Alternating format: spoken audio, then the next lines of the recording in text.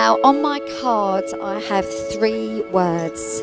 One of sheer relief, complete happiness, and I'm just full of pride. Now, the reason I'm relieved, I think you can guess.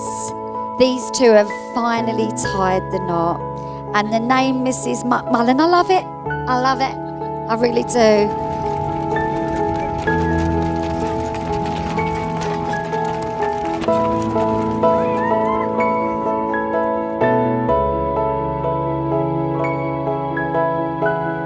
Now, my pride is that I'm Nancy's mum. And the reason I'm happy, well, that's all down to Jesse, to be quite honest. To have him as our son-in-law, I feel so happy. You are the best son-in-law we could wish for.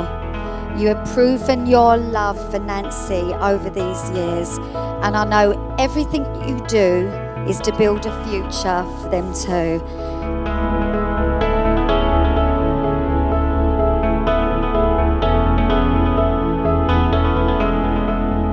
Ever since she was a nipper, she dreamt of meeting her Prince Charming and having a fairy tale wedding. Well, today that dream has come true, and thanks to you guys for sharing a dream with her. And a Prince Charming, well, Jessie, what can I say? Well, I'm honoured to have you as a son-in-law, Jess, and I know you're going to look... I know for a fact you look after my little Nance, my little princess. Well, she's not a princess anymore. Today, she officially became a queen. She married her King Jesse, yeah? My lovely little Nance. I'm so proud of you, sweetheart.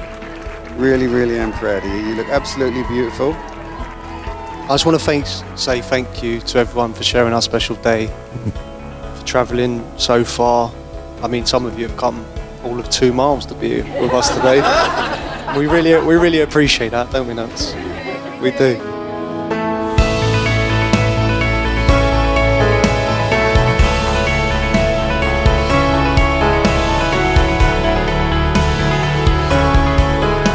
I want to say thank you to Lee and Sally. Thank you for your kind words. Thank you for welcoming me into the family. I'd also like to say thank you to all the bridesmaids and all the groomsmen. I'm sure you'll all agree they all look wonderful today.